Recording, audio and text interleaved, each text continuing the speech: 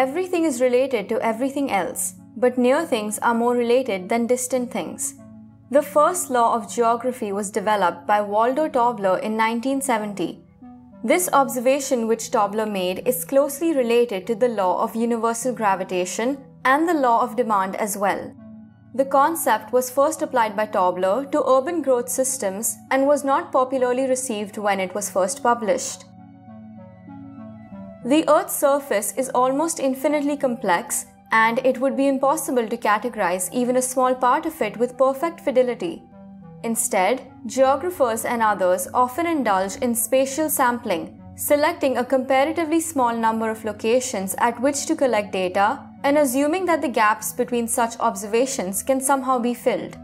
If every location had characteristics that were completely independent of those of its nearby locations, this would clearly be impossible.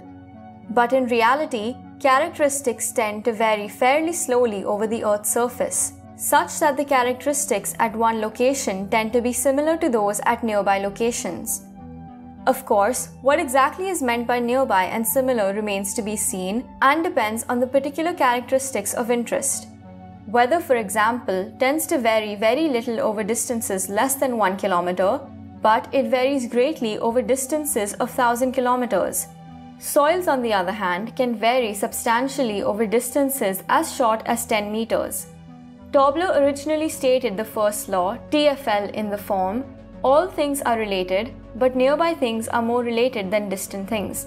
The important message is in the second part, and because related carries unnecessary connotations of casualty, TFL is better stated as nearby things are more similar than distant things. TFL thus forms the basis of the process known as spatial interpolation, or the formal process by which the gaps produced by spatial sampling can be filled. One way to gain insight into the significance of TFL is through a simple thought experiment.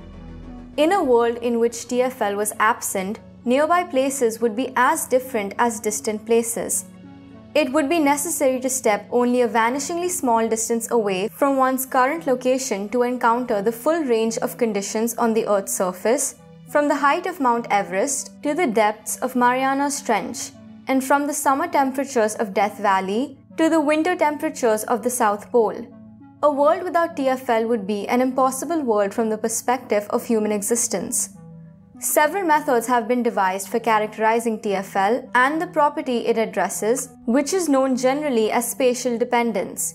The field of geostatistics, also known as the theory of regionalized variables, was devised by statisticians as a way of formalizing the principle known informally as TFL, and of optimizing the process of spatial interpolation that relies on it.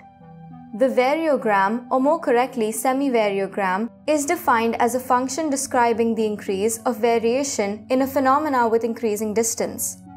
In the absence of TFL, variation over short distances is as large as variation over long distances, and the variogram is flat. With phenomena that obey TFL, however, variation is generally observed to rise monotonically until it reaches a maximum value known as the sill, at a distance known as the phenomena's range. Spatial dependence can be described as the most important property of any spatial pattern. It can be used in distinguishing the impacts of hypothesized processes, since the presence of strong, positive spatial dependence at a particular scale implies that the processes causing the phenomena are similarly persistent at that scale. Smoothing processes such as glaciation and diffusion processes such as migration both result in patterns with strongly positive spatial dependence, while sharpening processes such as economic competition result in the opposite. But this kind of influence is scarcely sufficient to explain the growth of interest in TFL in recent years, which relies instead on much more utilitarian arguments concerned with GIS, a geographic system of information design.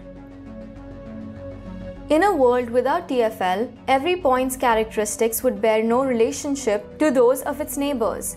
And in order to represent any geographic data set in a GIS, it would be necessary to characterize every point. The result would be an impossibly large data set. TFL allows spatial patterns to be captured by sampling, since spatial interpolation can always be used to fill in the gaps. TFL is the basis on which all contour maps are made and the basis on which each day's weather maps are compiled from point data.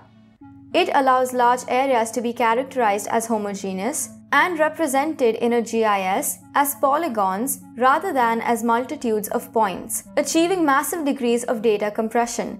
In other words, TFL is the basis of armory of tricks with which GIS databases represent what is in principle an infinitely complex world.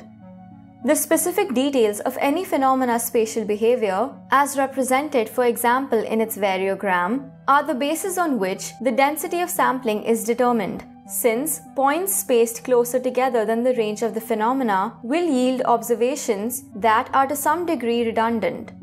It is also the basis for such parameters of GIS representation as pixel size, minimum mapping unit, and spatial resolution.